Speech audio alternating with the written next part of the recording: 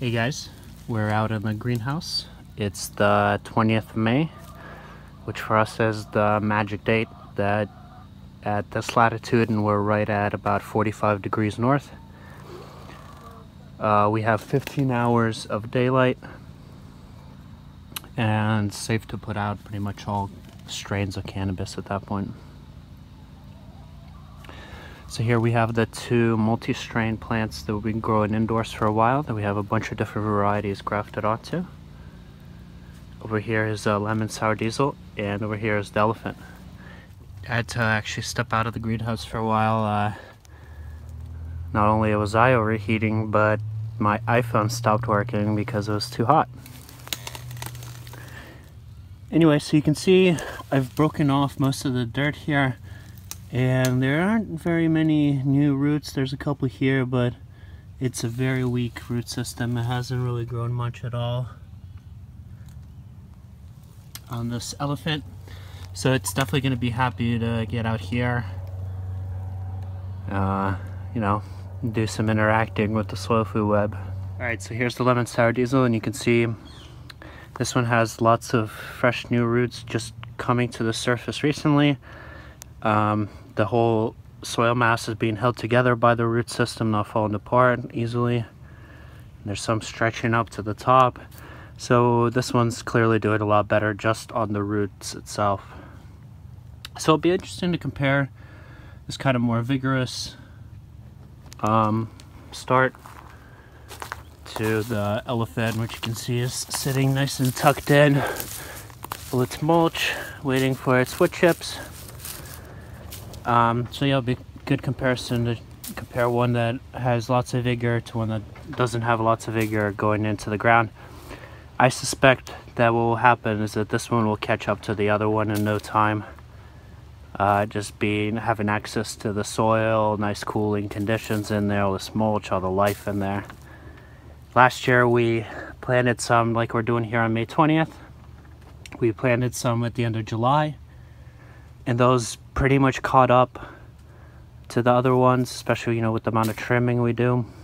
And even then it was just too much. Unfortunately, it didn't quite work out to get a harvest, but yeah. I also convinced some of my friends last year to plant one in August, and he still got a large bush out of that.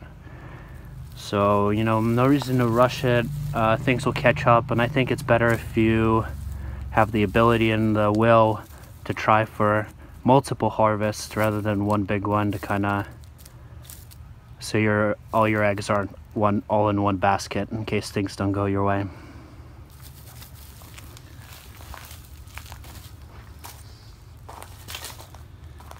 Alright, so we're gonna go ahead and get these planted in, covered in mulch, no watering at all. You can see that there's plenty of moisture in the soil. Rainy season is coming to an end here. It's kind of an abrupt end this year. Alright, so I've moved the potatoes out here in the shade of the currant bushes. You can see how nice those are doing. These are the red currants just getting ripe. We've also put out the Solanaceae starts, the eggplants, the peppers, and the tomatoes out here as well. They were just really struggling in the heat of the greenhouse. I was having to water them every single day. And out here they're just going to do a lot better in the shade. And really they're ready to go out in their final position. Let's see how well this black currant bush is doing. Got some aphid damage here, but as we spoke before, that only encourages the predators or the aphids. And soon it's going to be way too hot for them anyway. And the fruit isn't going to be affected, and most of this is going to be chopped off as soon as we harvest. But yeah, you can see lots and lots of fruit developing on there.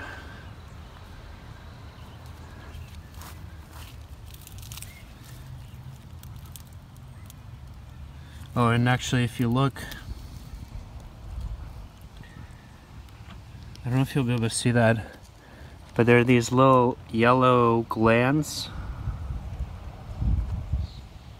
on the surface. They're on the underside of the leaf and on the stems. And those are the ones that produce that, you know, that classic blackcurrant smell. It's almost like little trichomes, but without the stalk. I don't know if you can see that. Alright, just as I move the container grown potatoes out of here, you can see it is revealed some nice young potatoes growing from these ones planted in the ground. So we'll go ahead and cover those up to get them to keep on swelling up a little bit more. But as you can see, that's pretty much ready to harvest. And the kind of rule of thumb that tells you when there will be young potatoes ready to harvest is that generally correlates for most varieties with the flowering. And usually when the first flower clusters come out, there should be some young potatoes ready to harvest. Again, it will depend from variety to variety, but you can see some flowers there, some there. A lot of potatoes, the flowers are basically kind of inactive and fertile. They don't set, but some do produce the little berries, which are poisonous. And believe it or not, we're still getting some wine cap mushrooms coming up. They look a lot different in this dry form. This is definitely going to be the end of the flush. I mean, if you wanted to, you could probably continue it with watering. I mean, look at all these pinners here.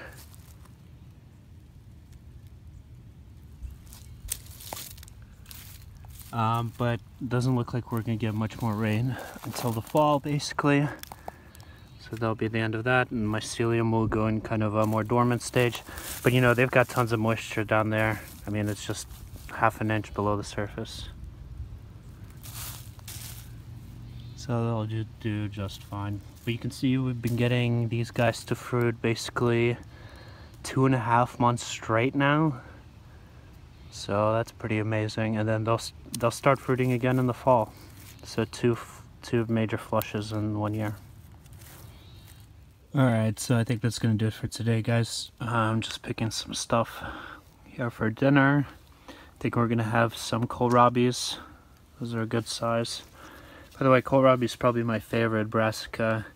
If you've ever had the core of a cabbage, like a peeled core, or like the inside of a broccoli stem, it's exactly like that. In fact, it is just a swollen stem. And there's another one down there. Alright guys, thanks for watching, and we'll see you in the next one.